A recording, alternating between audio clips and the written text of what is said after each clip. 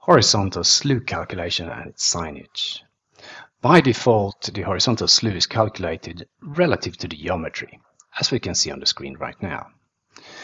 We have added new functionality where we can calculate the horizontal slews relative to the regression points.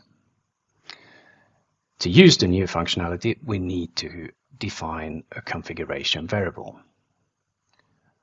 So let's define the variable and restart OpenRail Designer. The configuration variable is defined, so let's recalculate the slew values. Now the slew values is relative to the regression points. We can see the arrow is pointing from the regression line to the regression geometry, and the signage is minus due to the fact that the geometry is to the left of the regression line.